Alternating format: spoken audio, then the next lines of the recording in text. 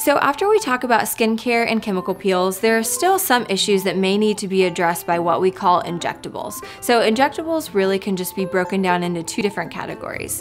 One of them would be neuromodulators, and then the other one is fillers. Neuromodulators are basically just medications that can soften the contraction of your muscles, usually just in your upper face for things like frown lines, forehead wrinkles, or crow's feet. There are two different brands of neuromodulators that we offer here. There are several others, but honestly the two that we use are the ones that we prefer. They give us the longest duration and the best results. Those two brands are called Botox and Dysport. Honestly, that's the main difference in them, is that they're just different brands. They work the same way. Some patients may feel like one or the other will last longer or kick in faster, things like that, but that's always something that we can decide personally whenever you're here in our office. The other type of injectable that we do is a filler. Fillers do exactly what their name states. They just fill in somewhere that maybe is volume depleted, either from age, like the lips or the cheeks, or they can even replace an area that needs volume that maybe has always bothered you, even without aging, such as a stronger jawline or maybe a smaller chin. There are so many different fillers on the market, and lots of patients get very confused by the names. So I usually start by explaining that there are basically two different brands that we offer here. Same thing as the Botox and the Dysport, there's just two brands. So one brand is Allergan and one brand is Galderma.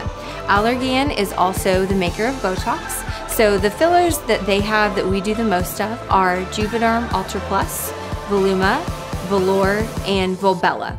And then Galderma, which is the other brand, they actually make Dysport, the other neuromodulator, and the fillers that they carry that we do the most of here are Sculptra, Restylane Refine, Restylane Define, and Restylane Silk. People are like, well, which one should I use for me? That will vary depending on the patient and depending on basically the area of the face that you're wanting to treat. Some are more lifting or thicker and made for areas like the cheeks to give lots of lift and volume. Others are softer and meant to look more natural in the lips or areas of movement like the nasolabial folds. Most all the fillers we offer here are made of hyaluronic acid. That's actually something that your body has in it naturally, such as in your joint fluid, so it is the safest filler on the market. There's no issues with cross-reactivity or allergic reaction, things like that. That also means that the body will naturally degrade this over time, and it will look very natural as it fades out.